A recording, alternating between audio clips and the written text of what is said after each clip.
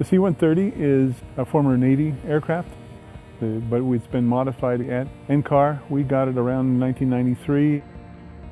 Not all projects require high altitudes. Most flux projects that study emissions from the oceans and transport over the oceans are fully happy and better served by the C-130. The C-130 has about twice the payload, and that's the big advantage that it has. It can carry a large set of instruments in one payload.